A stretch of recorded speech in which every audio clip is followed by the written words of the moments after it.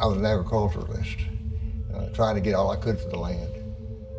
But at that time, I've realized that this land is not just a resource to be used and abused.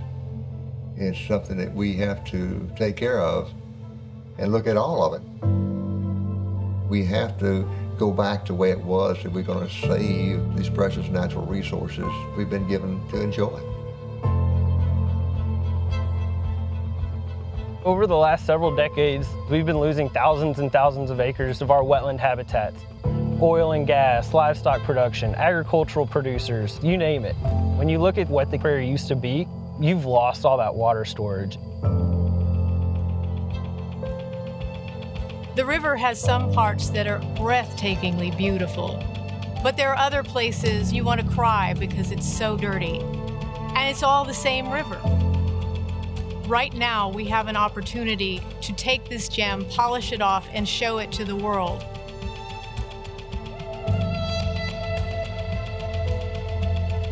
The situation for fishing in state waters was just terrible, and we decided we were going to do something about it. You gotta want to do it. You gotta want to be in this business. I've been going out there so long, it's just part of me now. Here's my take. Every bend is a new adventure. It's just you and nature.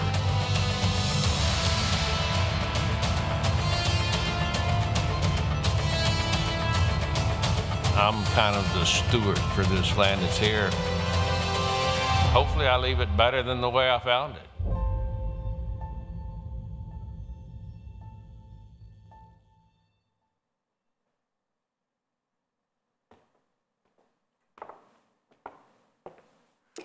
Good morning, everyone. I'm Cynthia Pickett Stevenson, the board chair of Texan by Nature. We are very pleased to welcome you to the delayed 2020 Conservation Summit. We're thrilled to have each of you join us. We have you here in person and over 300 people registered virtually, so we expect this to be a very significant day. I want to take a moment here and tell you that our wonderful leader, Joni Carswell, has had a family emergency and she can't be with us today, but let's keep her and her family in our prayers. So for many months, we've been anticipating this conversation and the opportunities we can do with the information and the great programs that are going to be featured today for our conservation wranglers. One thing I know is that during this pandemic, I've sought out something normal to go do, just to remind myself that this too will end. And nature has been that resource. I mean, the springtime with the birds and all of the patterns of nature, the greenness, it has, as our Center for Health and Nature is establishing, our health and well-being are tied to nature, so we need to take care of it. And our research studies are going to advance that, and soon we will have doctors writing prescriptions for time in nature. With deep appreciation for our natural resources, we are excited to explore the future of conservation with you all today. We have created a new model together with you all. There are about 100 conservation organizations in Texas, and 95 of them are our partners. We have every facet of industry joined together with us, holding hands to figure out how we can preserve our natural resources for people, for critters, and for our habitat. And we are under significant pressures as we sit here today because others are finding what we have in this beautiful state. So today, we need to take the big ideas that you're going to see. We need to join hands together. We need to roll out this model in a way that only Texans by nature can, and we will advance this model across our country and the world. We want to thank our partners and sponsors, HEB, Dell Technologies, Enbridge, Marathon Petroleum, Phillips 66, EOG Resources, D.D. Rose, Carolyn and David Miller, the Lyda Hill Philanthropies, and our silver and bronze sponsors as well. Your generosity makes us possible makes our work possible, and our partnerships and our mission will drive the impact for years to come. As you've seen a little piece of from this introductory video, it's in our hands, and we're going to speak for things that have no voice, and together we're going to make an enormous difference. Today, we want to challenge each of you to listen to what these conservation wranglers have done to advance the mission across our great state. And we want you to engage. We want to have you ask yourself, how can I take these great actions and conduct and plans that you're going to witness today and employ them in my personal lives and in our businesses? So help us and join us in shaping the future of conservation, nature, business, hand in hand with conservation to change not only Texas but the world. Now, I'd like to ask Neil Wilkins to come up here and share a few thoughts. Neil?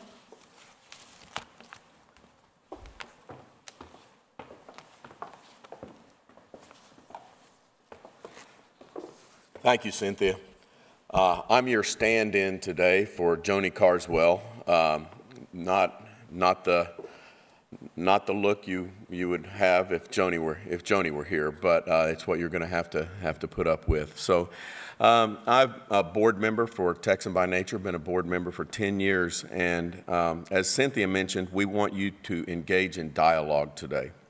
We set up a Slack channel for everyone to have real-time discussion, and you can join us for those of you that aren't here, please join that Slack channel at Conservation Summit, all one word, conservationsummit.slack.com. That's conservationsummit.slack.com.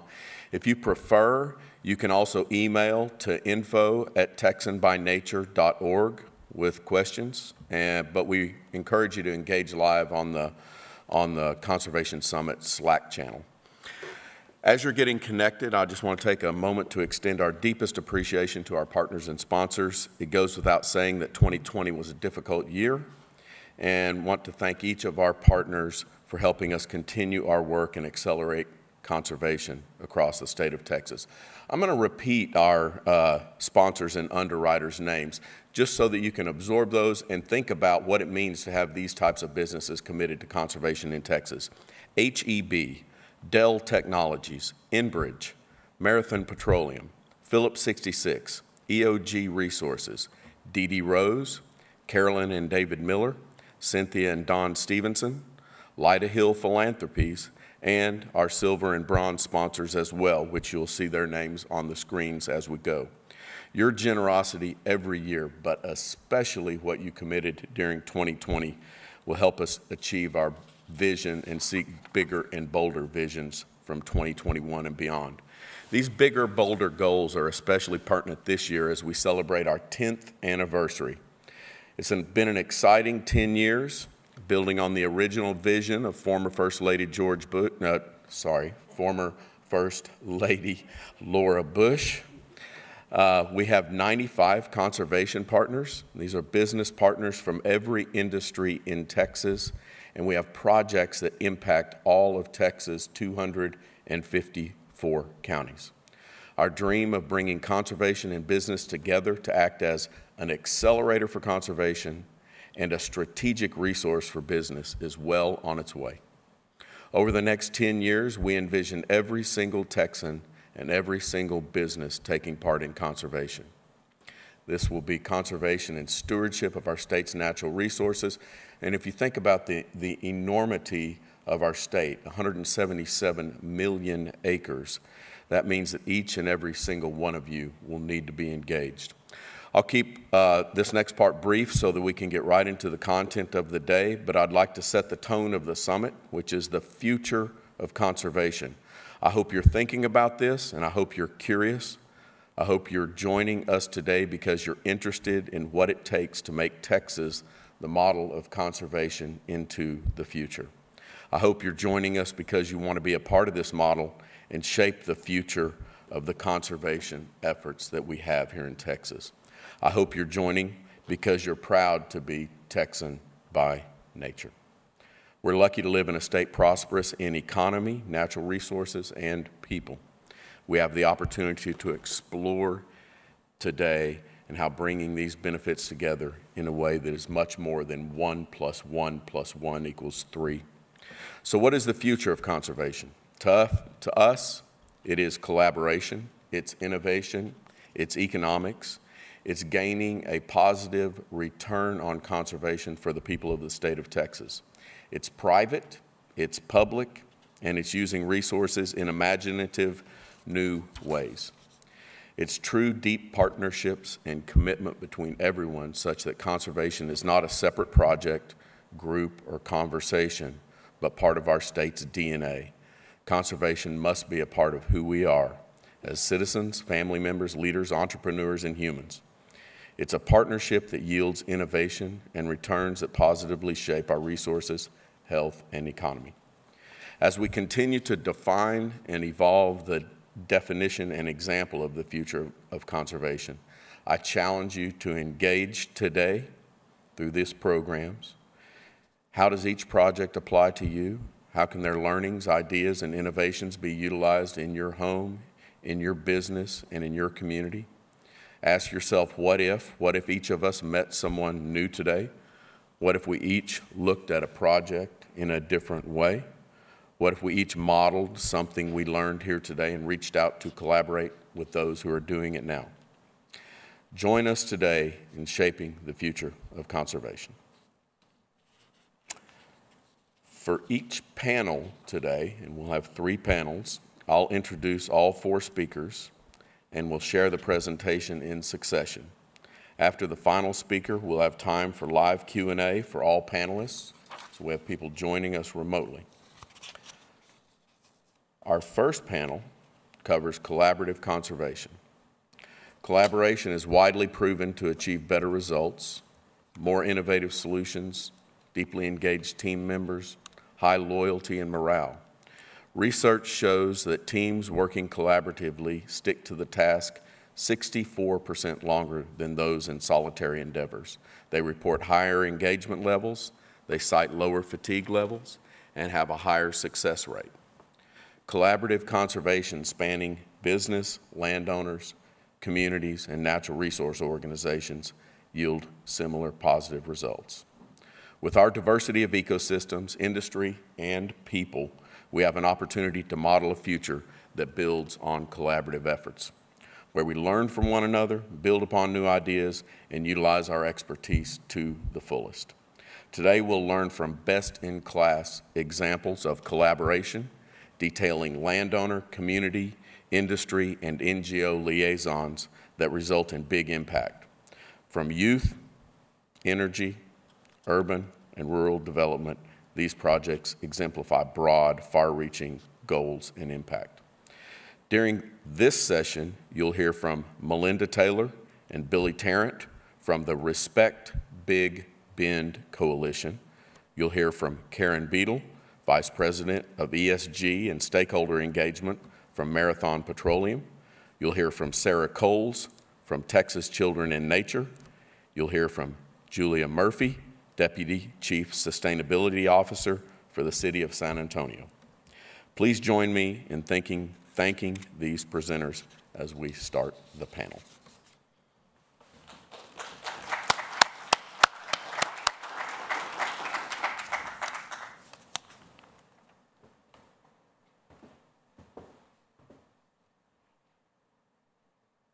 Hello, I'm Melinda Taylor. I'm on the faculty of the University of Texas School of Law, and I'm part of the Mitchell Foundation's Respect Big Bend team.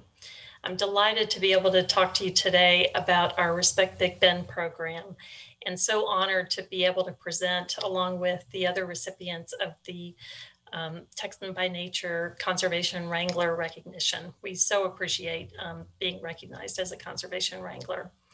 So I'm going to talk to you today about Respect Big Bend, which is an initiative that the Mitchell Foundation launched a couple of years ago to empower communities to participate in decisions about energy siting in Texas. First part of my presentation, I'll just tell you a little bit about RBB, why the foundation started the project, And then I'll talk in a bit more detail about what Respect Big Bend is, including the development by design framework that we use in the project. And I'll focus even more on our stakeholder and community engagement efforts, which are really the heart and soul of our project. So, as I've mentioned, the Cynthia and George Mitchell Foundation initiated Respect Big Bend and have funded a great deal of the work of RBB. Mr. Mitchell was a leader in the oil and gas industry in Texas. He pioneered the combined use of horizontal drilling and hydraulic fracking to enable a lot of oil and gas in very tight shale formations to be commercially produced. And he was also a very committed sustainability and conservation advocate. So this project and other work that's funded by the Mitchell Foundation is a reflection of his commitment and Mrs. Mitchell's commitment to sustainability. So in Texas, we have a lot of big open spaces, especially in West Texas. Iconic, beautiful places that people not from Texas assume look like the rest of Texas. And we know that that's not the case. These places are increasingly rare across our state, but in West Texas, they still dominate the landscape. A few years ago, the Mitchell Foundation recognized that even these beautiful, out-of-the-way, remote locations with all this unique biodiversity and other values could potentially be impacted by energy development down the road. Energy is a vitally important industry to our state. We're the largest oil and gas producer in the country. We're also the largest wind energy producer in the country, and our solar sector is growing dramatically. Nobody expects that to change, but as we continue to produce more and more energy in Texas, there's more and more of a threat to these iconic places, and just an importance in making sure that if and when energy is developed in these far reaches of our state, it's done so in a way that respects the community's values and minimizes any of the negative impacts that can come with energy development. We focused on the Trans-Pecos ecoregion, the area west of the Pecos River, which contains some very diverse landscapes, everything from desert grasslands to scrublands to high elevation mountain habitat, sky islands that provide important habitat for species you don't find anywhere else in our state, like black bear or mountain lions. It's also a region that's important for the dark skies that are found out in West Texas. I'm sure most of you are aware that the McDonald Observatory, which is part of the University of Texas system, is in the Davis Mountains, just uphill from Fort Davis, and it contains some of the darkest skies in North America. And as a result, it's a destination place for researchers, astronomers from all over the world who go there to use the telescopes and the system, the research system there. The communities of West Texas, Fort Davis and Alpine and Marfa, are all unique. They have their own personalities. They are tourist destinations. They're places where visitors from all over Texas and people from outside Texas go to experience the great outdoors, or go to hear live music, or see art, or film movies. There have been a number of sort of famous movies filmed in and around Marfa, especially with Giant and No Country for Old Men and others. But they're unique places. They've been kind of isolated from the energy development that's occurred at a more intense pace up in the Permian Basin to their northeast. But again, some of the residents of these communities have been concerned about the potential for energy development to come their way in the future. The Mitchell Foundation commissioned some public opinion research before we put the RBB project together. And without going into a lot of the details of that research, the big takeaways for us were that, first of all, the residents of Texas, including far West Texas, respect the energy industry, understand how important energy is to our state economy, and they welcome development in a broad sense in our state. On the other hand, residents are aware of and concerned about potential negative impacts that can accompany energy development, damage to infrastructure, the potential for water contamination, crime, which they associate with an influx of workers or people, just the population growing in an area, and price inflation. That's a phenomena, of course, that Midland and Odessa experienced, and Pecos and other towns in West Texas during the recent oil boom, with the price of hotel rooms skyrocketing, housing going up, and the like. And residents are concerned about that, and they raise those concerns.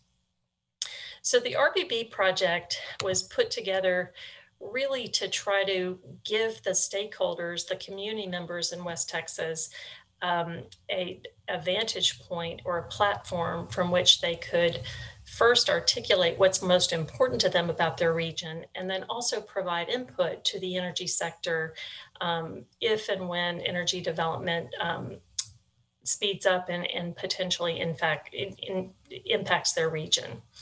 So the foundation funded a variety of organizations with strong science and technical expertise, as well as skills with communications and public opinion research and outreach skills to policymakers and the like.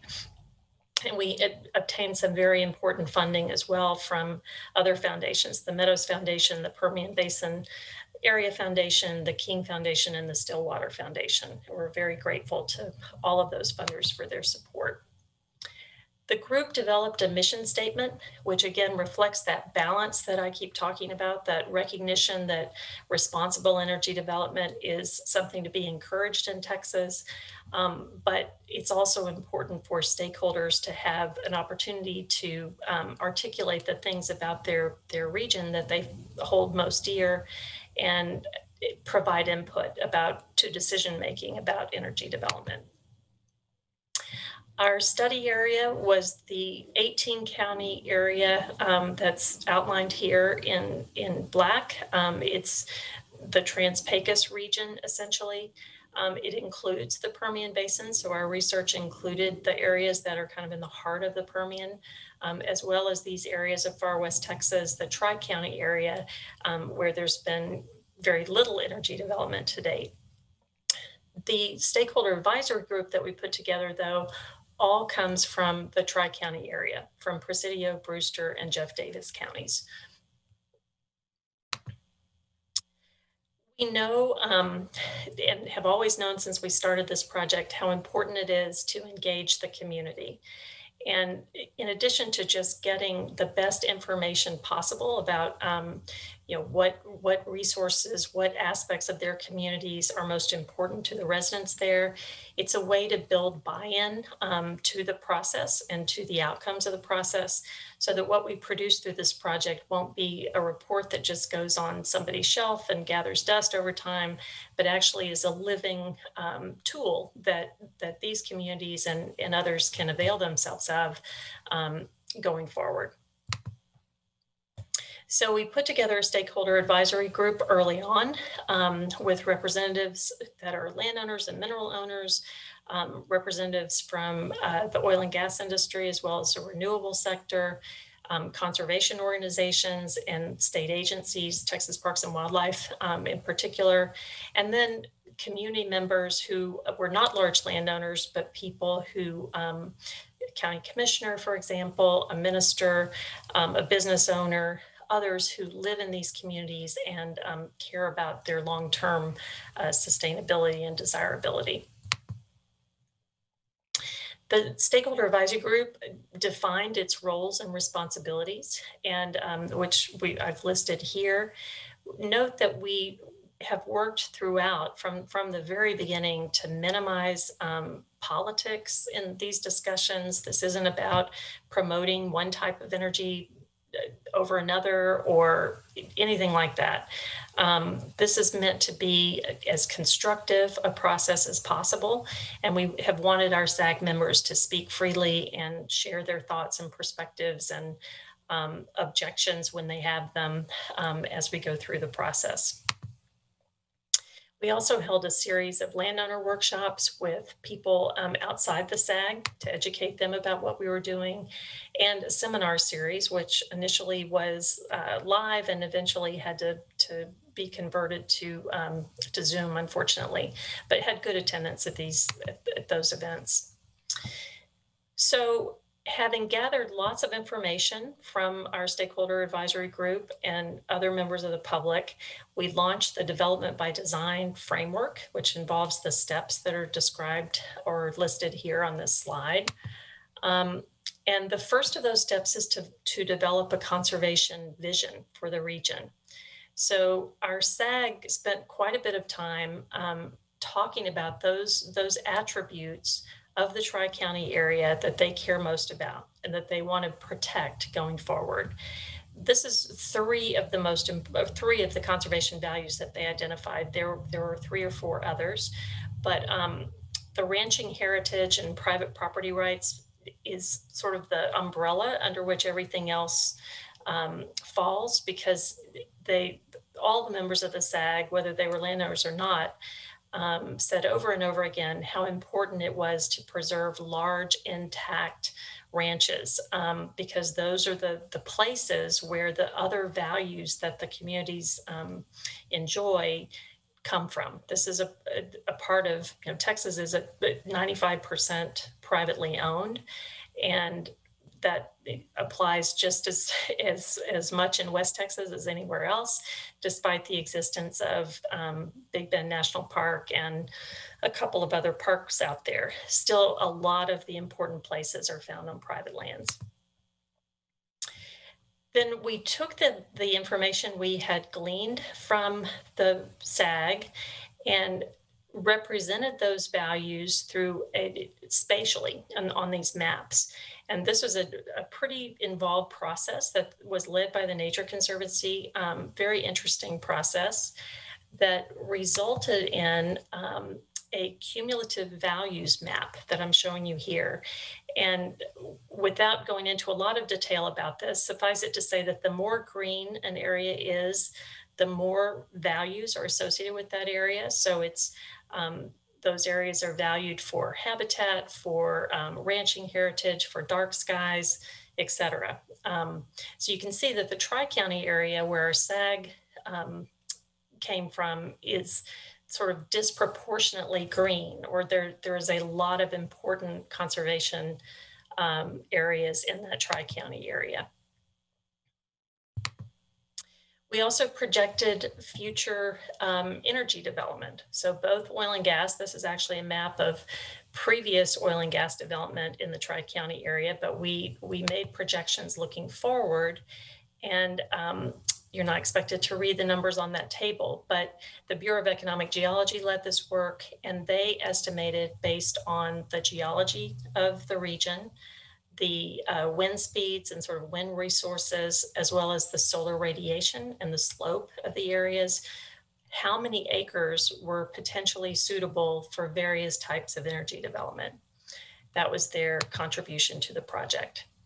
So again, going back to this development by design, there was the creation of a conservation vision, projection of energy, future energy development, and then the place where those two factors overlap, where there might be development, for example, in a place that has a high conservation value, those places are identified as areas of potential impact, where mitigation would be appropriate, avoidance or mitigation. We're currently in the process of finalizing our report with the Stakeholder Advisory Group. It was presented to the SAG last week at the most recent Stakeholder Advisory Group meeting, and we'll be unveiling that and kind of rolling it out to the community and to the state at large over the next few weeks. We've had a very high level of engagement throughout this process from the SAG members, as well as other members of the community at those landowner workshops and the seminar series. So we feel really good about where we are with this process. I think it's been enormously rewarding to work with the Stakeholder Advisory Group and to hear their perspective about what's most important to them in their region. So I think the big takeaways for us are that we've developed a decision framework through this development by design process that certainly could be developed in other parts of the state where there's either ongoing or the potential for new energy development. It's also a tool that can be used to prioritize areas for restoration, whether that's to connect areas that are currently fragmented from a habitat standpoint, or to improve habitat for species or improve water quality, whatever the objective is. This type of spatial tool, I think, can be very useful. The fact that the process was driven by the stakeholders and reflects their values and what they hold most important, I think is going to result in a product that has a long shelf life. And we hope to be able to use the product to help individual landowners in the future and contribute to decisions about energy siting that the energy companies themselves are engaged in. In Texas, there's not a regulatory process through which stakeholders have a say about energy siting, and that's a choice that policymakers have made.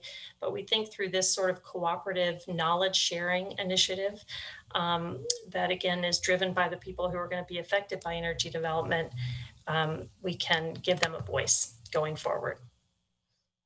So thank you very much. I appreciate the opportunity to present to you all today and look forward to your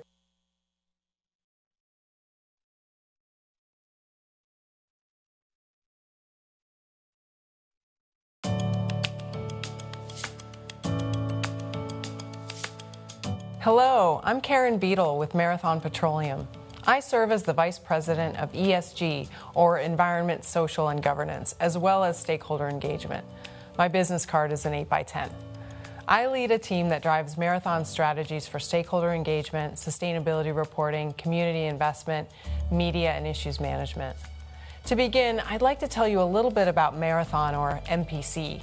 We started in 1887 and have been in business for more than 130 years.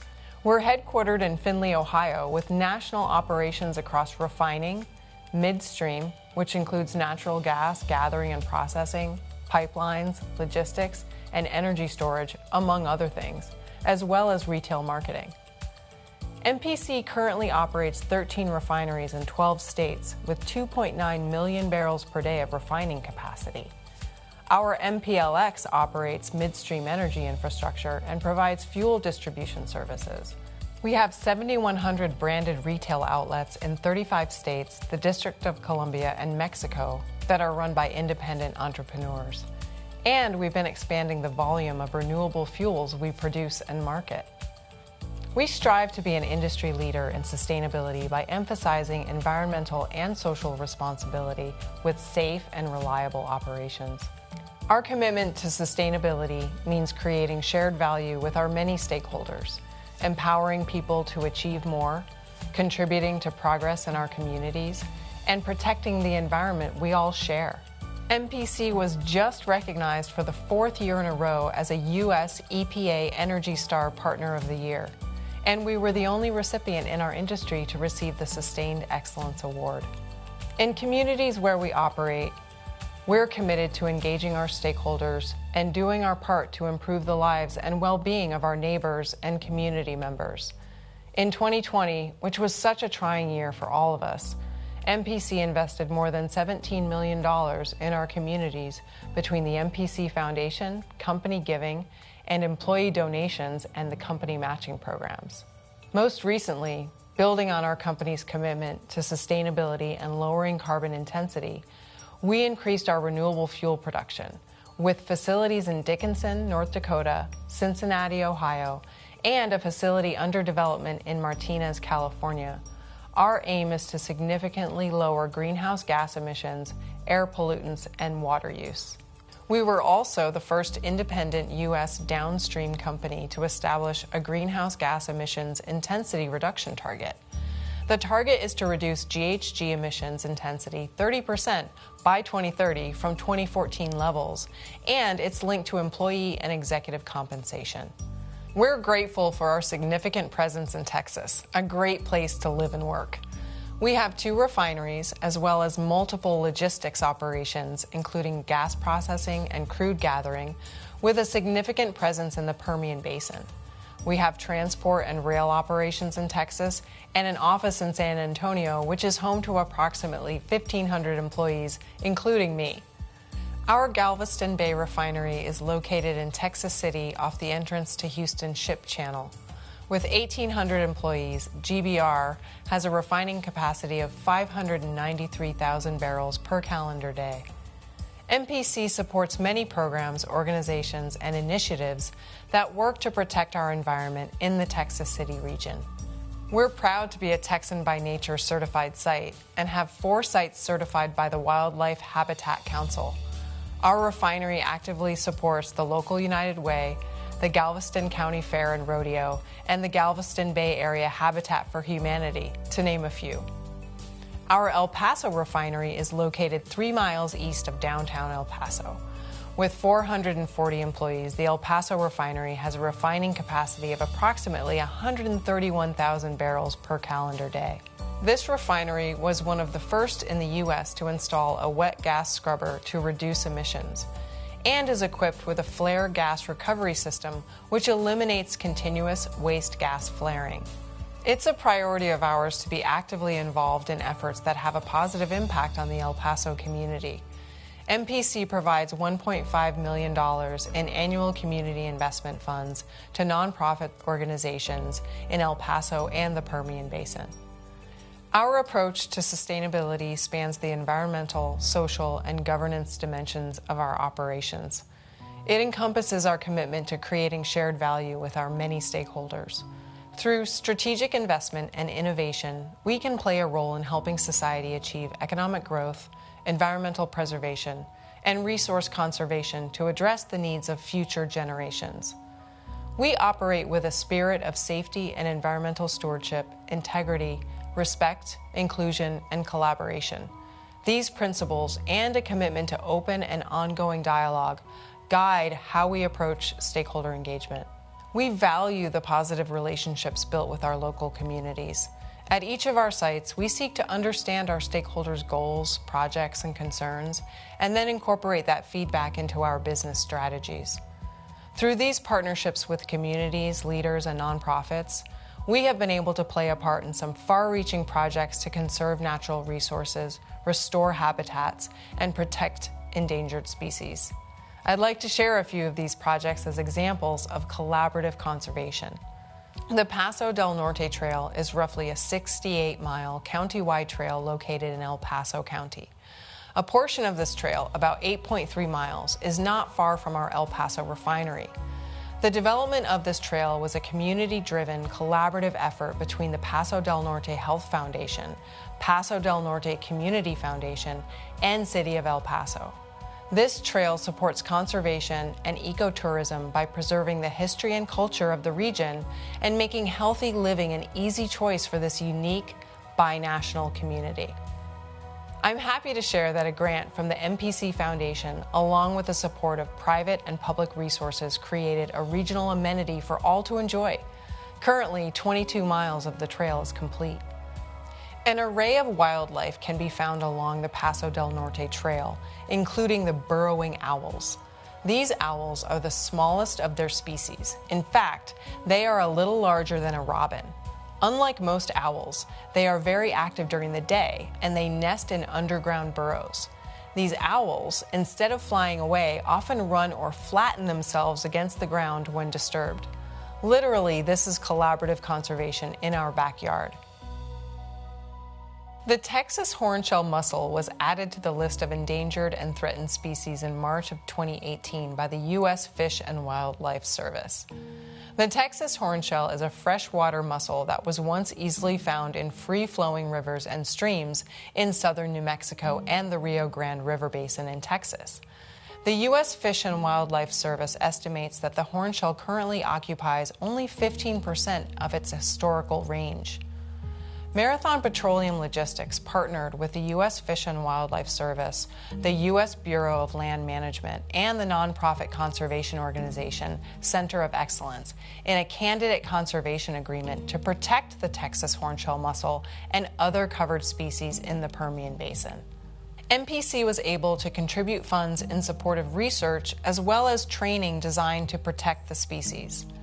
Marathon Petroleum Logistics uses a non-traditional method to transplant the Brack's fishhook cactus and Brack hardwell cactus. During the winter, the cacti are removed when dormant. We carefully store them, and they are relocated in the spring.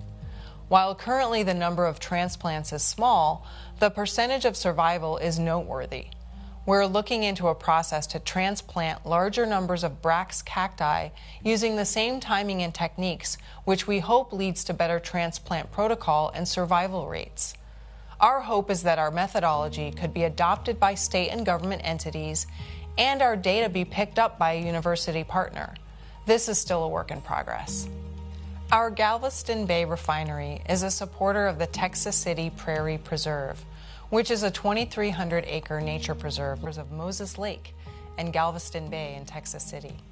The Nature Conservancy's Prairie Preserve is a great example of native coastal tallgrass prairie management and stewardship. The preserve is home to over 280 species of birds, 300 plants, and harvests over 5,000 pounds of native seed for restoration efforts both on and off the preserve.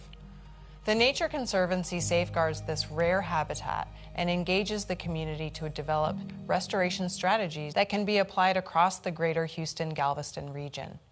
MPC is proud to partner with the Nature Conservancy. In addition to providing a grant, our refinery's wildlife habitat team worked with the Texas Nature Conservancy and the Galveston Bay Foundation to plant marsh grass erosion. This section of shoreline was receding by 1 foot each year. Another of the Nature Conservancy's great programs is the Houston Healthy Cities program, which focuses on bringing nature to all people. This program has been by creating partnerships across the city with organizations like the Houston Climate Action Plan, Houston's Complete Communities, and the city's Connecting Children with Nature. Collectively, these two programs are looking to act by establishing on-the-ground projects in conjunction with the Regional Prairie Preserve, of which Texas City Prairie Preserve is a cornerstone. This is just another example of the collaborative conservation. Finally, discarded fishing lines can be harmful to marine wildlife as well as boats. Animals, especially birds, cannot see the line in the water or on the ground. They become tangled in the line, which can lead to starvation, loss of a limb, or drowning. With the Galveston Bay Area chapter of the Texas Master Naturalists, MPC worked to install 96 new recycling locations for the monofilament, or fishing line, across Galveston County. The new collection tubes were accompanied by signs that explain what the stations are for, why they are important, and how to use them. This information was presented in 4 different languages. We're grateful to have this opportunity to work together to care for our environment and wildlife. Our sustainability commitment is really about concrete actions and partnerships that empower people, contribute to progress in our communities, and conserve the natural resources we all share. I would like to close by thanking all of the organizations that have partnered with us on these many outstanding initiatives that bring to life what collaborative conservation can really mean.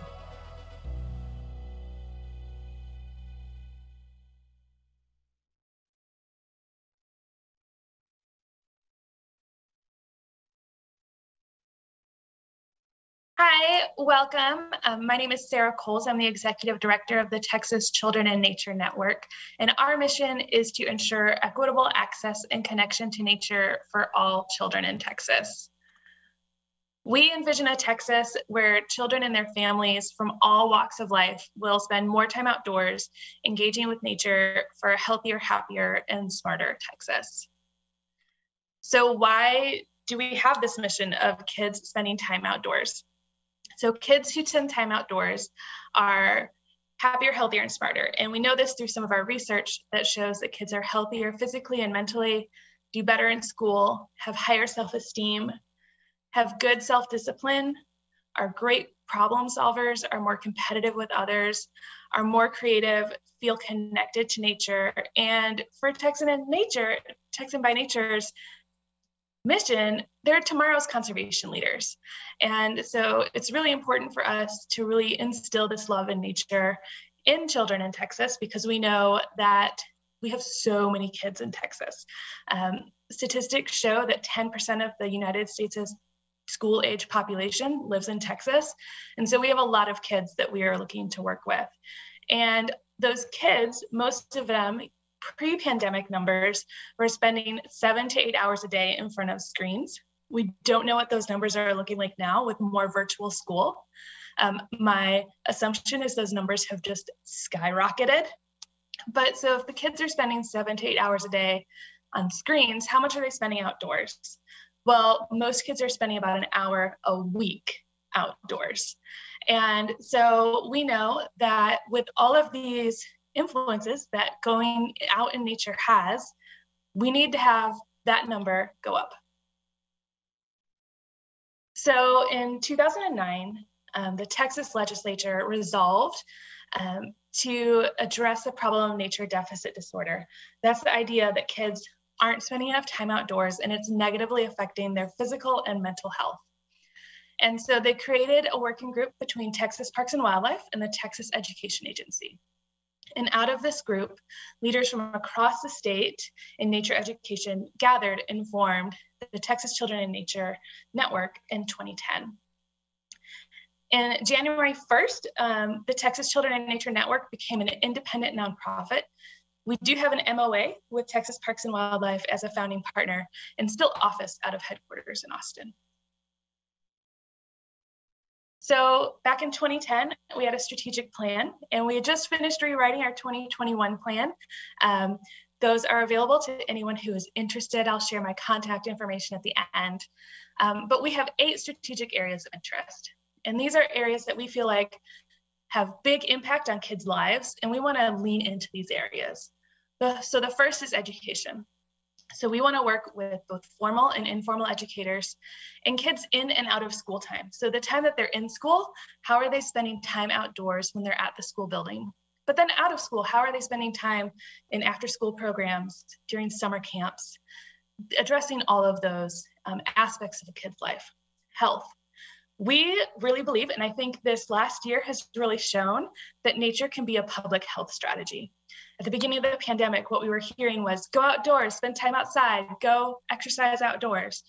And that's really true. We as humans get so many benefits from spending time outdoors. In fact, the latest research is showing that green exercise, the idea of exercising outdoors, is twice as healthy for you as exercising in a gym.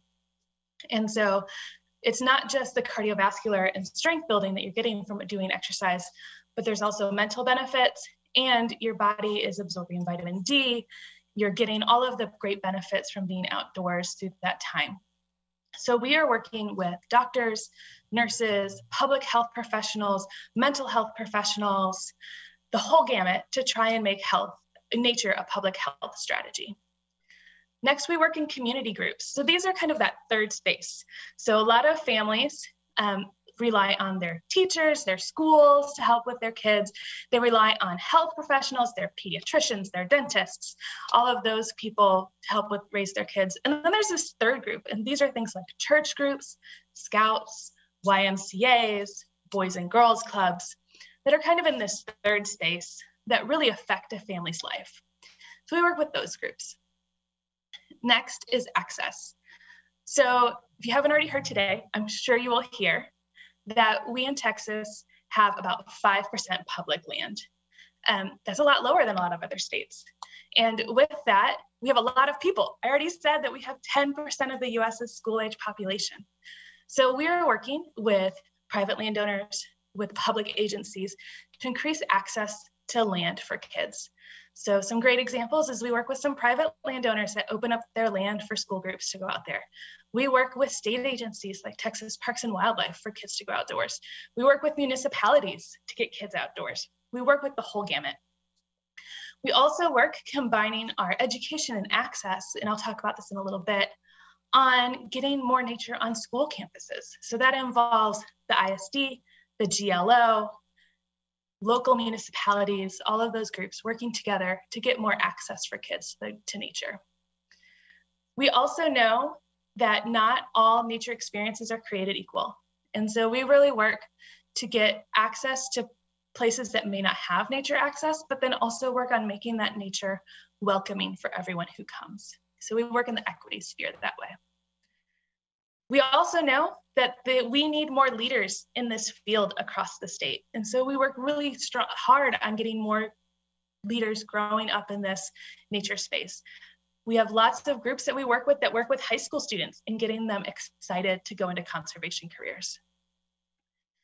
Lastly, for our last plan, we work in marketing. And so how are we telling people the story of nature and telling that story of getting more kids outdoors? But the one that we added with this 2021 plan is policy.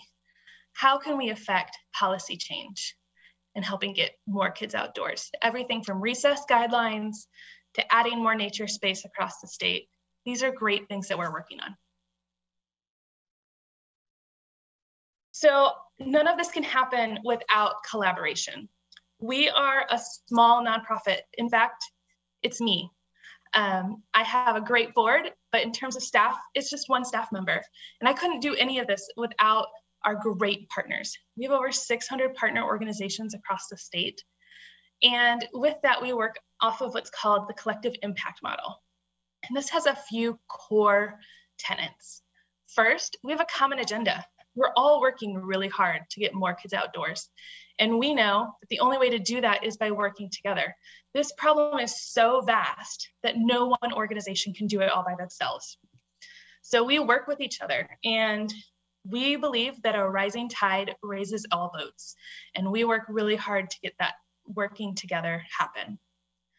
We have mutually reinforcing activities. So this means that I share everything that all of our partners are doing with all of our partners. We have emails that go out that are highlighting our partners. I share a ton of resources with our partners, including monthly webinars that we do, where we're sharing resources.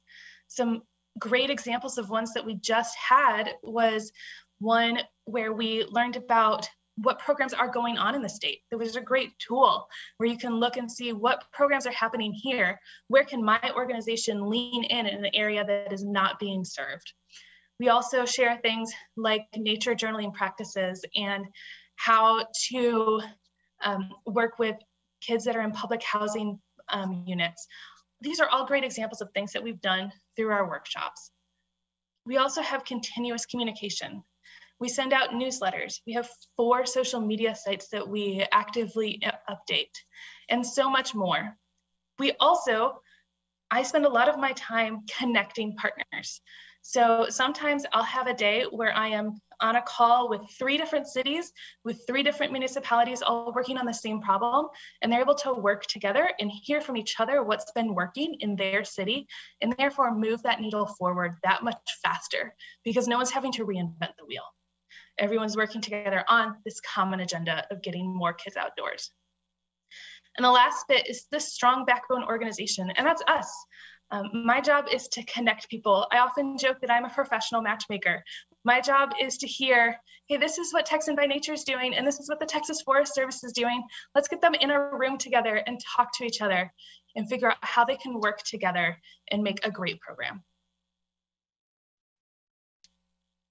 We do this not just with me, but also with our 8 regional collaboratives.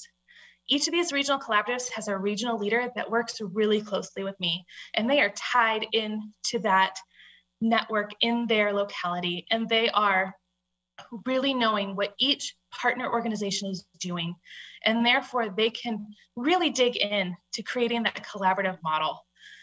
So we have regional collaboratives in Caprock. So that you'll see here on the map is this orange section. It's a big section of the state, and we're working on making that a little bit more doable for that region. But then we also have the North Texas region, so that's the DFW area. We've got Austin, San Antonio. Piney Woods is this green area in the corner here, and that is College Station, Lufkin, Nacogdoches, they're all included in that. We have Houston. The Coastal Bend is this light blue area, and that's basically from Matagorda down to Kingsville. And then lastly, we have the lower Rio Grande Valley. All of these regions are really active and have great opportunities to connect with partners. So if you're in any of those regions and you want to connect with our regional collaboratives, please let me know. We have a few big programs that we work on. Nature Rocks, it's a suite of websites where we highlight all of the programs our partners are doing, going back to that resource sharing. We have 3 cities connecting children to nature projects in the state. This is where we are working specifically with these municipalities to put nature into their infrastructure and working to connect all of those partners in their cities. We have Ole Texas. This is an initiative that is through DSHS, and it's putting nature in early childcare centers across the state. So reaching our smallest Texans and getting them started on loving nature and becoming conservationists early. We have a school social media toolkit. This is a program that we have partnered with Texan by Nature on. We have created this toolkit that goes out to ISDs across the state on how to engage with their families and getting kids outdoors, going back to that education pillar that we work in. We have the Texas Nature Challenge, where we are challenging families from across the state to go spend time outdoors every day. We have lots of fun challenges that are up and enough to keep you busy for the whole year. And lastly, kind of what I alluded to earlier, the green schoolyards.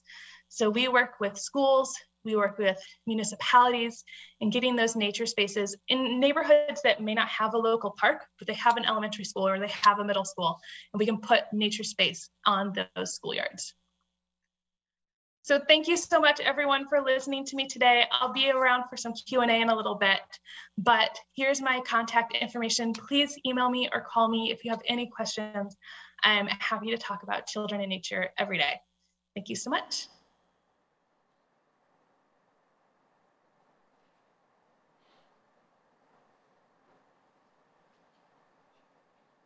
Hello, my name is Julia Murphy, and I am the Deputy Chief Sustainability Officer for the City of San Antonio. Thank you for the opportunity to be with you today and present on the future of conservation through collaborative partnerships. When you think of San Antonio, you may think of the Alamo, or even the best Tex-Mex in the state. But we are also so proud of the fact that in 2020, we were recognized as a Texan by Nature 20 honoree in the municipal services sector. And we're thrilled to be included in the company of the other honorees working on conservation, natural resource protection, and sustainability initiatives across our beautiful state of Texas. In our work, we know that collaboration is essential to achieving our goals. And while we rely on internal and external partnerships to advance policy, programs, and projects in energy efficiency, transportation, and climate education, today I'd like to focus on a few recent initiatives that are helping to advance our commitment to the protection of native species in Texas. In late 2019, San Antonio passed its first Climate Action and Adaptation Plan with a goal to reach carbon neutrality by 2050, in line with the Paris Climate Accord. This occurred after newly elected Mayor Ron Nirenberg, a champion of climate action, made this one of his first legislative priorities. The following May, San Antonio was designated a U.S. pioneer in the recently initiated Cities with Nature International Platform, established by ICLEI, Local Governments for Sustainability. Cities with Nature is beginning to convene local governments around the world who prioritize nature-based solutions to climate change, recognize ecosystem services, and provide equitable access to nature and the outdoors. Quoting Mayor Ron Nirenberg, "We know that caring for nature is essential to a sustainable future. Naturally, we celebrate this initiative and look forward to working together as stewards of our planet." Like the mayor said, in San Antonio, it is recognized that conservation is key to community resilience and natural resource regeneration, specifically the air, water, soil, and native plants and animals on which we all depend and that are essential to our quality of life. San Antonio's Climate Action and Adaptation Plan prioritizes green infrastructure, biodiversity, and healthy ecosystems. The 3 projects you're about to hear about enhance the goals of both the municipality and community partners, while also educating and empowering the greater community.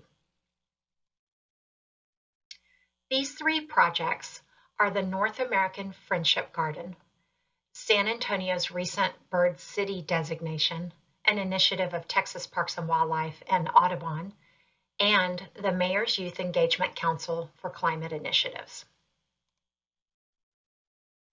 Last October, the World Affairs Council of San Antonio and the City of San Antonio's Global Engagement Office co-hosted a 2-part Biodiversity Without Borders program focused on sustainable policies in North American cities, as well as the announcement of the establishment of a new North American Friendship Garden. Policy experts and local government representatives from Montreal, Guadalajara, and San Antonio convened virtually to discuss environmental conservation work being done in their respective cities.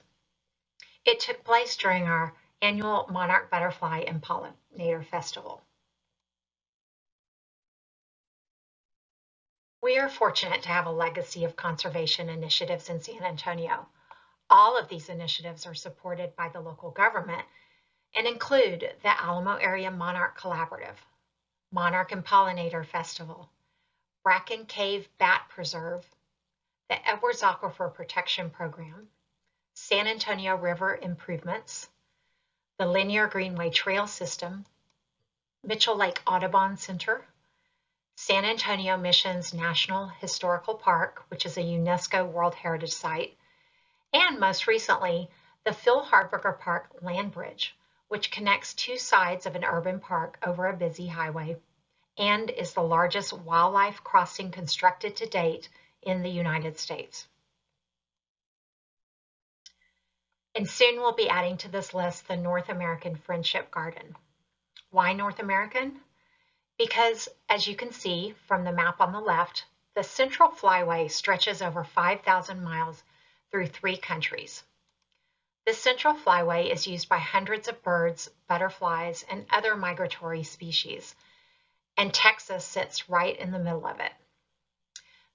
The garden will be located on the banks of the San Antonio River at Confluence Park. It will be a space for native plants and pollinators and other wildlife to rest and refuel during their migratory journeys, and for human visitors to learn about and appreciate them.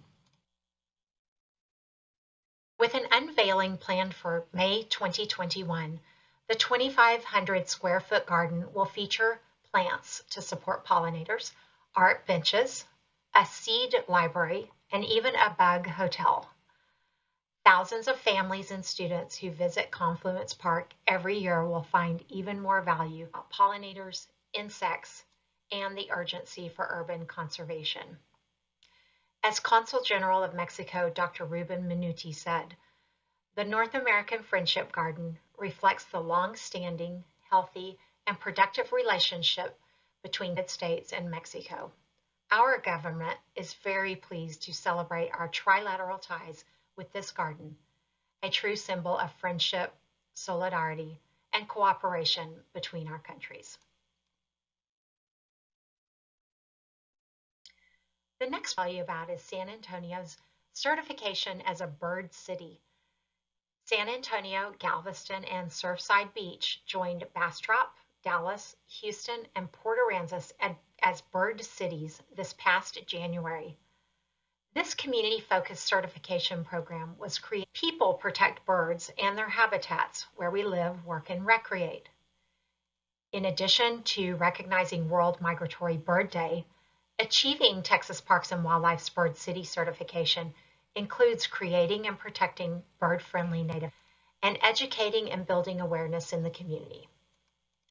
World Migratory Bird Day is celebrated annually at the Mitchell Lake Audubon Center on the south side of San Antonio. And here's a list of the many community collaborators and contributors to this effort. Alamo Naturalists, Bear Audubon Society, City of San Antonio, Ecocentro at San Antonio College, Friends of San Antonio Natural Areas, Headwaters at Incarnate Word, Mitchell Lake Audubon Center, Native Plant Society of Texas, San Antonio River Authority, San Antonio Texas Parks and Wildlife, and many more. Finally, we are so proud of launching the Mayor's Youth Engagement Council for Climate Initiatives. The first council was formed last fall with 35 area youth representing all city council districts and 23 schools, including public, private. The goal of the council is to empower students by increasing their knowledge in sustainability and climate action in San Antonio, as well as to further their knowledge around climate and racial justice, mitigation and adaptation strategies, advocacy, and the public policy process. Led and facilitated by EcoRise, with support from the City of San Antonio Mayor Sustainability, the Council's mission is to empower San Antonio's next generation of climate champions with the tools that they need to become effective advocates in their communities. Students will be doing further research within 4 themes: housing and transportation, biodiversity, infrastructure, including energy and recycling, and community health and food security. The council was made possible by a grant from the Holloman Price Foundation, facilitated through San Antonio's participation in the American Cities Climate Challenge. I think this quote from Mayor Ron Nirenberg perfectly sums up the future of conservation through collaborative partnerships. He says, "Empowering our youth may be the single most important strategy we can take to address the climate crisis.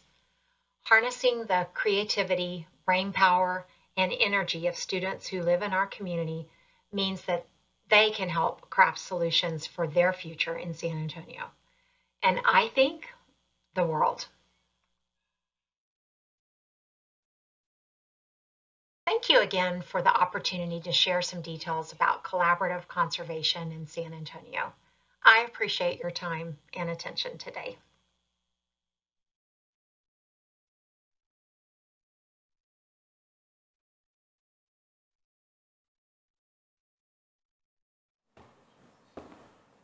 Okay, I think you can agree with me that all of those were pretty significant projects.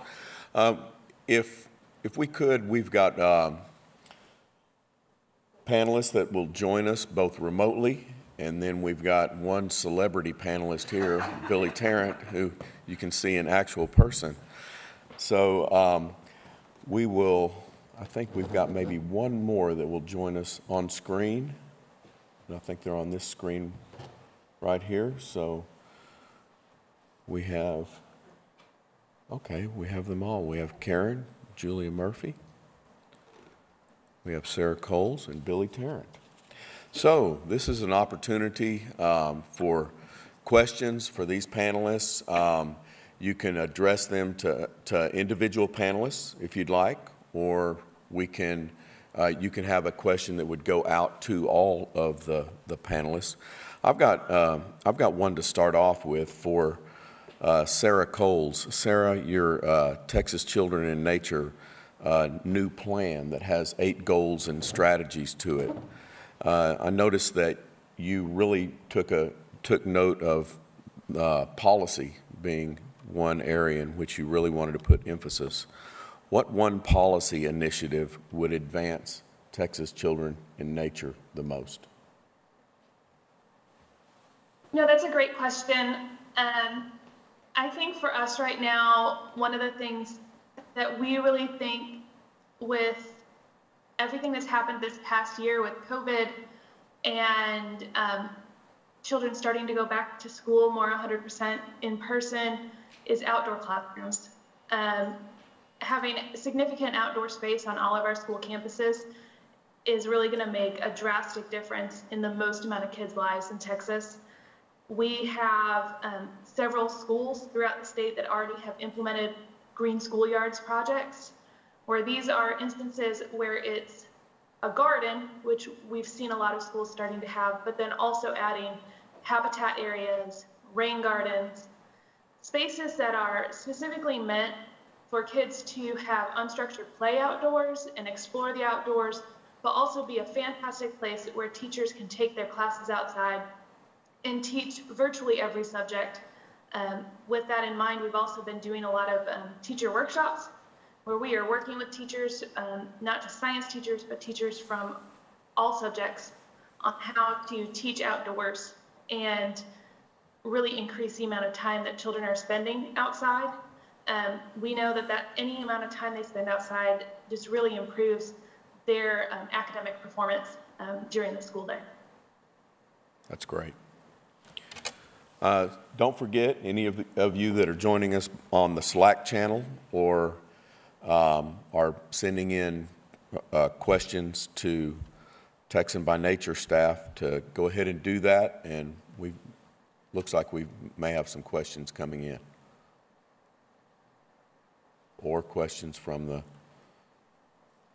gallery here.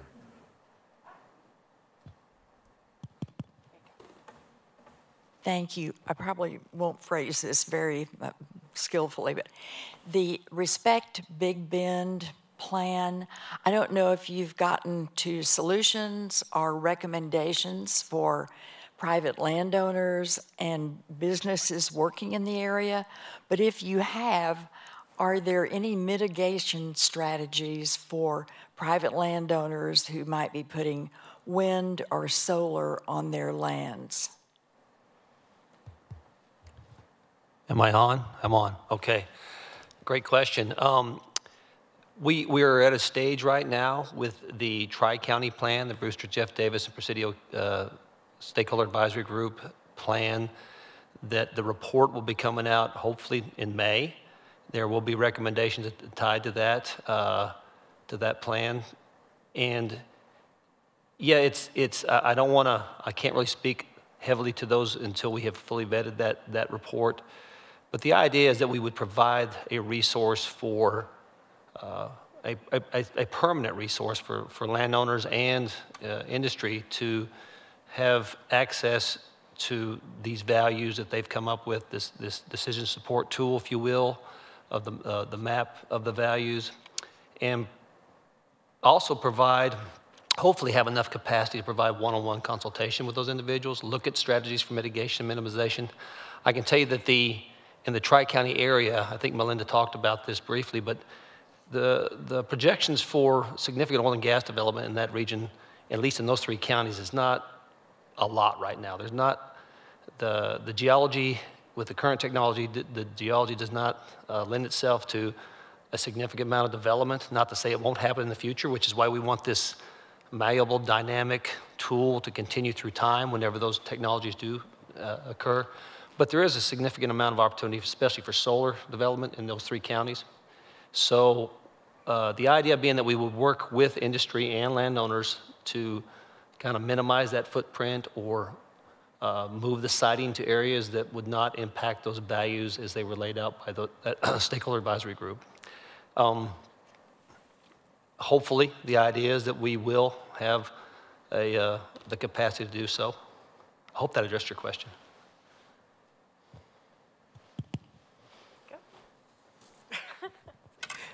This is addressed to Sara. Congratulations, you do wonderful work, and I noted that you indicated that you are the chief cook, the bottle washer, and everything there.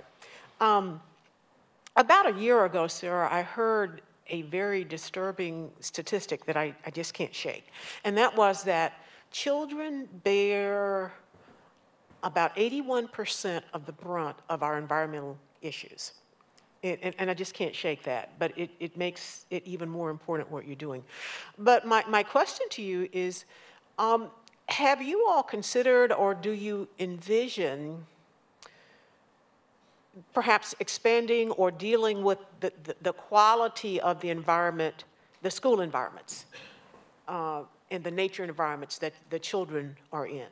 making sure that they are free of pollution as much as possible, or that they are healthy? So while we don't focus on that entirely, we do know that, going back to the green schoolyards, the campuses that have a lot of green space are, their heat in those spaces is lower. We've seen a drastic temperature difference.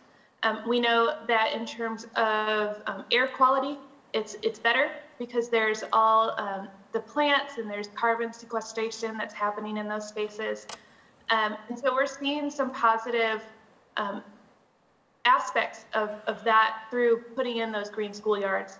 We also know in terms of water and storm runoff that those green spaces are making those campuses safer because it's absorbing that water as opposed to it running down the sidewalk. And so we see a lot of those positive aspects through our green schoolyards. So I hope that answered your question somewhat. So thank you. And then we actually have a question from the Slack channel for Billy. We had somebody ask, what recommendations would you make for somebody who wanted to start a collaborative like yours for other ecoregions in Texas? Like, are there any best practices for getting groups together or starting an initiative similar to yours? That's a great question. I would say, my history, I'm retired from Texas Parks and Wildlife Department, and I was involved in a lot of collaborative conservation efforts with that organization and with our conservation partners. I would say that the one thing that has really stood out in this is having a partner like the Mitchell Foundation who has, had this vision and was able to stand up the capacity to make it happen. I think having those conversations with either philanthropy groups or business interests that have a shared vision as well, because it really boils down to having capacity. A lot of what, and I think that's for all the conservation wranglers probably every year say the same thing. It's the ability to have the capacity to move forward with these ideas.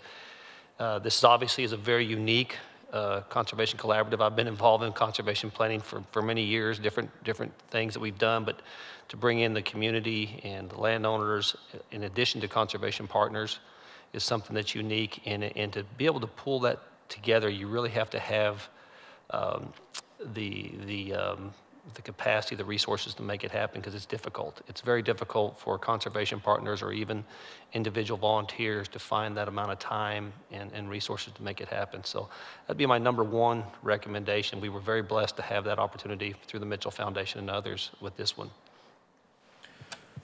So a question in for Marathon Petroleum, and some of you may have noticed that's not Karen Beadle there. That's VJ Smith. So question for VJ. For a nonprofit that were to approach a organization like Marathon and try to develop some kind of collaboration, what's some best practices or advice that you could give that nonprofit so that approach would be the most productive?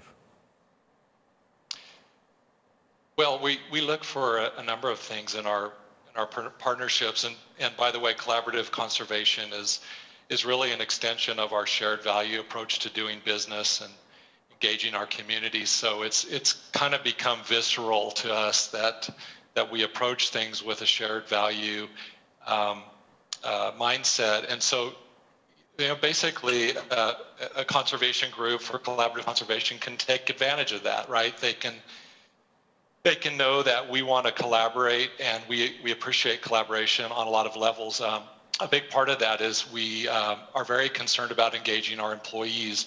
For instance, at our Galveston Bay refinery, we have what we call the HEART organization, which stands for Habitat Enhancement, Awareness, and Recycling Team. And so whatever we can do in a partnership that brings the leadership of our employees to the forefront, that's critical to us. So to have that built into a program when approaching Marathon Petroleum is very, very important. And then we certainly are looking for projects that, for instance, the Nature Conservancy, there's some aspects of that project that we're very happy with. For instance, the Nature Conservancy Texas City Prairie Preserve protects about 200,000 tons of carbon on that preserve. They also are harvesting 5,000 pounds of native seeds, so they can grow and expand wetlands in other areas, and we're supporting wetland growth throughout the nation with other partners like Ducks Unlimited as well. So things like that are very important. If we can be involved, you know, also with oversight of the grant, with, again, having leadership from our team involved in grant oversight or maybe even advisory board positions. We're very willing to roll up our sleeves with our partners and be directly involved in. We don't like to just put money out there, but we like to make sure we're engaged at all levels. But I'll punt over to Karen to see if she wants to add some color to that.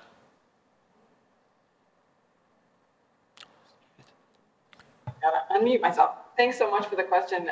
Yeah, just to build briefly on what I agree with everything that BJ said. I think you know, for us, thinking about how we approach grant making from the company perspective, where our approach is very much focused on where we operate, so less about sort of, you know, the big company brand and, you know, big sort of signature partnerships. We really are looking for collaborative projects, and we want to be engaged. We want our teams to be engaged. We have had a focus area. One of our focus areas for our community investment has always been environment, but we're actually going to be kind of stepping up our game in that space as well. We're going to be focused more on strategic sustainability. So in that, you know, in that respect, I think there will be even more opportunities for collaborative conservation. And this concept is fantastic. I mean, we're actually like doing things. We're making a difference. We're also interested in thought partnership and research and you know, looking at you know, some of the sort of, you know, behind the scenes work that's happening to drive best practices and the science behind all of this. But, you know, then we're also looking at projects where we can actually make a tangible difference in the areas where we operate. So, and love partnerships. We don't want to be the only ones out in front. We look for partners that have a sustained model where they're partnering with a number of different organizations. So all of that works really, really well for us.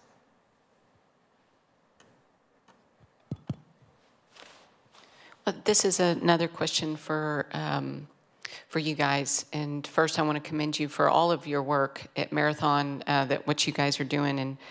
And in order to encourage others in that space to do the same great work that you guys are doing, I'm curious, how do you measure the return on investment? So everything that you guys are doing, in order to be able to showcase that it actually is improving either your bottom line or employee engagement, or, you know, what that metric is. I wonder if you could share that for our audience.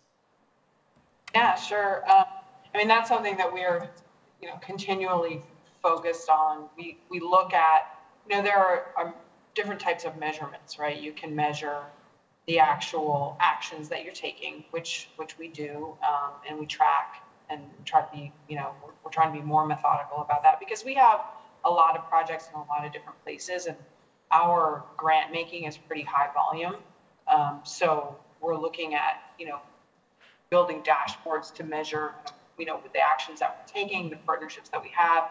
But in addition to that, more and more we're focusing on outcomes. So who are the actual constituents that we're trying to reach? Who are, you know, what are the shared goals that we have with the various organizations that we're partnering with? And how do we sort of lay out those goals from the beginning in partnership with the organizations, and then look at ways to track that over time? So how many people were impacted? How many, you know, how did conditions improve? And how do we measure that? You know, we've traditionally had in our grant making also a focus on STEM. So, you know, you can measure some STEM outcomes. You know, how did children sort of move through school and adopt, you know, STEM into their curriculum? What were the outcomes there? What were the career outcomes? From an environmental conservation and sustainability standpoint, it's really about what was the impact that you made, both, you know, in the natural setting, but also with the people, the constituents who actually benefit. I loved Sarah, I loved your presentation. I loved how you really made that about, this is about people, right? And for you in particular, it's about children and how they benefit from conservation, and how the work that you're doing reaches them. So there's a human element to it as well. So outcomes, changed conditions, new opportunities, those are the types of things. But we can't measure those things on our own. We have to partner with the organizations to identify what specifically are the goals, and then, through that process, then map out, what are the metrics that we want to capture.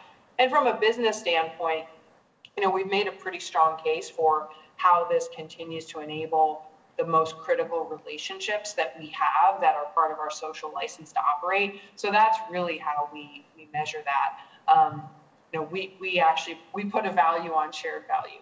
And it's not always a quantifiable dollar amount, but there's certainly, from a business standpoint, of course, reputation matters. But more than that, it's about relationships, right? And what are the relationships that you need to continue to enable us to do the work that we do? I hope that helps. Great. Our next question is for the City of San Antonio. What is the most significant nature-based solution contributing to your climate action plan? That's a great question. So I'm going to actually say that it's the power of collaboration, because we have so many initiatives and we're such a big, giant jurisdiction that it really takes a lot of partnerships to work on these things together. So the three projects that I highlighted in my presentation are just a sampling of some of the recent initiatives that we have done, but you can see, I think I put a slide on each one of them, the number of people and organizations that are involved in each one of them. So I think in our realm, local city government, our role is policy. And the fact that we do have a climate plan is kind of an overarching initiative that will tie all of these efforts together, and also give the backing for decision makers, our elected officials, to turn back to that adopted policy so that they can have the backing and also the support from the advocacy groups to pursue these policies that do protect the 3 E's of sustainability, which are the economy, equity, and the environment. This is for San Antonio also. In the beginning of the legislative session, there was some talk about the legislature passing a bill that would make individual cities' climate action plans illegal. Has that happened, or is that still in the works? Or did I just dream that up? Yes, I believe it's still under consideration. There are a lot of bills at the legislature about local control, so we're watching those very carefully. But ultimately, climate action is a global effort, and so we're all going to need to take responsibility at all levels to really address this threat to our very existence. So hopefully there will be the vision that individuals on up to state, local, and national governments will have the ability to really look at their local communities and put in place policy programs and projects that can address local efforts with the overall goal of reducing greenhouse gas emissions and then adapting to those changes in the climate that are going to be occurring really no matter what we do.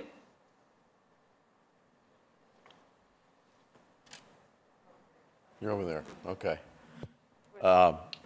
One more question for Julia at the City of San Antonio. This question just in from someone that lives in San Antonio. The land bridge is quickly becoming one of the most innovative tourist stops in San Antonio. Out of all of the projects that you could have done at Phil Hardberger Park or any of the other parks, how did the city decide on that land bridge? Well, this project goes back more than a decade. At the time, Mayor Phil Hardberger decided to save some really prime urban land within the city of San Antonio to become an urban park.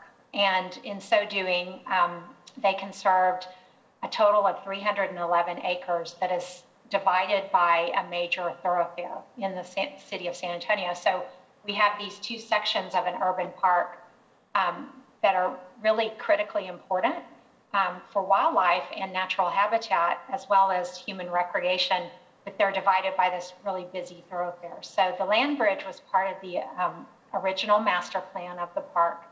It required a lot of fundraising to make it happen. That's why it took almost 10 years from the inception of the park to finally get to this point.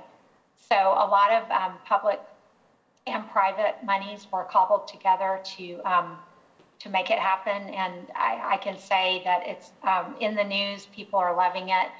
I'm not sure if the wildlife have discovered it yet, but I'm sure they'll be monitoring that to see how it's working. That's great. And a question for Billy.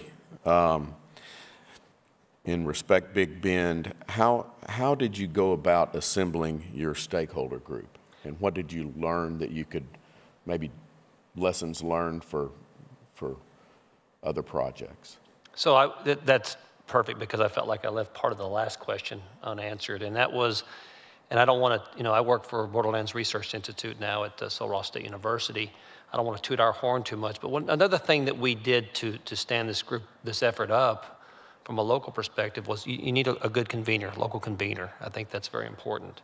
And Borderlands Research Institute has served that purpose pretty well. We basically handpicked individuals that we knew from the community and from industry that we felt like could come together in a collaborative process. I think one lesson that I've learned, that I feel like, that was one of my primary responsibilities, was building the stakeholder advisory group. And by and large, I knew everybody in that group and know them a lot better now and I want to commend them. And with 13, we're on our 14th meeting coming up, I think, and most of these meetings have lasted anywhere from 2 to 3 hours or more. The idea to minimize politics, we're not here to change regulation or policy. Our goal is to work within a regulatory framework that's provided to us at any given time. And it's been extremely rewarding. I mentioned when we first started, we had some very strong liberals and conservatives in that room, and we're not going to have discussions that take us off track, because at the end of the day, we all share a same vision. And this vision has been brought forth with the values that they've recommended, plus the recommendations that will come out of this group. And I want to be clear also on that previous question as well, that, I don't know if Melinda made that clear or not, but we're not done yet. This is a tri-county effort. One of the concerns they've had is their values being extrapolated to the entire 18-county region. We're moving into those other counties where there is more active development occurring and planned, and hopefully we'll have the same strategy. And those communities and those landowners may have a different set of values, but we're going to try to work together with them and figure out what's important to them. And the idea is eventually that we can utilize this process across the state or across the country once we continue to see results. I think that's part of it, is engagement with our landowner and conservation partners, because ultimately right now, the way it is in Texas, there's 3 entities. We've been very clear about there's 3 entities that can make a decision on when and how energy development occurs. It's the landowner, i.e. mineral owner, it's the energy developer themselves, and it's regulators. And communities and individuals don't often have a lot of say-so, but through this process they can. And so that's the goal. We're going to continue to work in those West Texas counties. But as far as lessons learned, I can tell you this has been the most rewarding process I've ever been a part of. We picked people to be on the stakeholder advisory group who are known to be collaborative, good decision makers, people who are willing to work with others for the best of their communities, for the best of their neighbors, and they're busy. A lot of them sit on, their county commissioners, on the school board.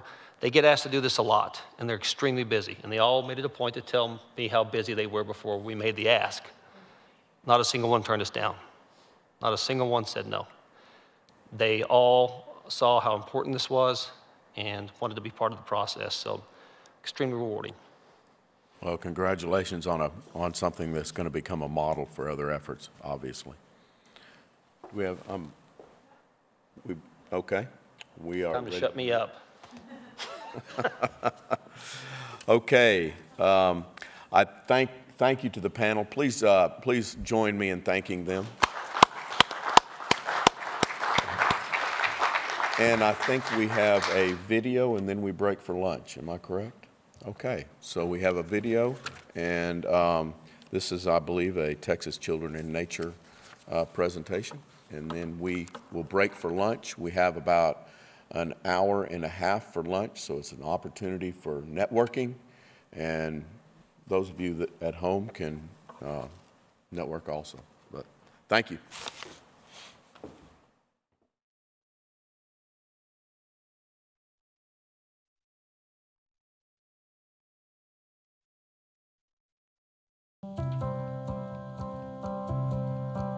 When my kids have too much screen time, I can really tell. With the younger one, he tends to prefer to play on the iPad instead of ever reading or doing schoolwork. He turns into a beast and is hangry and mad, and the other one is disconnected from the family. 5 more minutes of screen time. The teachers have mentioned that they are worried about the kids being on screen too much.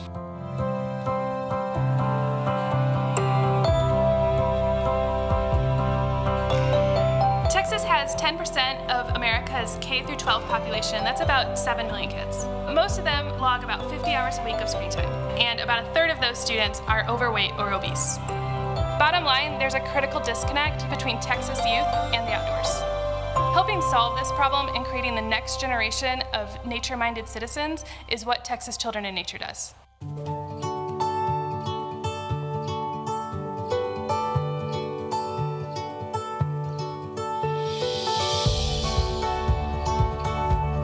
There are thousands of organizations working across Texas to create access to nature and nature-based programming. TCIN partners with over 500 organizations ranging from health to education, community development, and conservation. These all form a collaborative network that drives efficiencies in providing better access to resources, nature-based programming, and best practices. It's a great support system for organizations and educators all across Texas.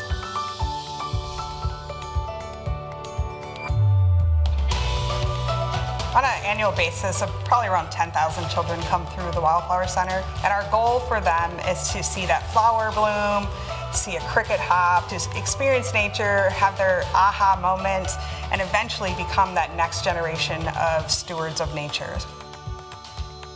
Texas Children in Nature helps bring all of the organizations that work with children and nature and brings us all together.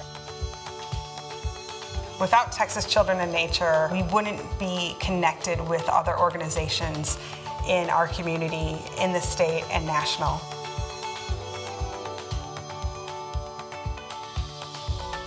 As someone who has spent many years in the classroom, I can tell you that TCIN's network is so important, especially when it comes to resource equity. Not every region has the same access to materials and best practices. Most teachers don't even know where to start when it comes to building a green space or a natural play environment. Texas Children in Nature helps prepare the next generation of conservation-minded Texans by working through creating a love of nature. When we go outside, what I notice is that the kids are inquisitive. They talk to us. We actually have a conversation with them, and they listen to us, and they want to learn, which is pretty amazing. And by creating a love for nature in our children, we're creating adults who care about the nature around us. We're able to live really close to the Greenbelt, and that's really a big part of our lives. We come home, and it just seems like we get along a whole lot better. They're just different. It's just, they're good people. Imagine a Texas where all 7 million kids go outside every day. They have access to green spaces, they get to play in nature, and they get to experience the outdoors. And maybe they learn to be caretakers of nature as they grow into adulthood. This is our mission at Texas Children in Nature.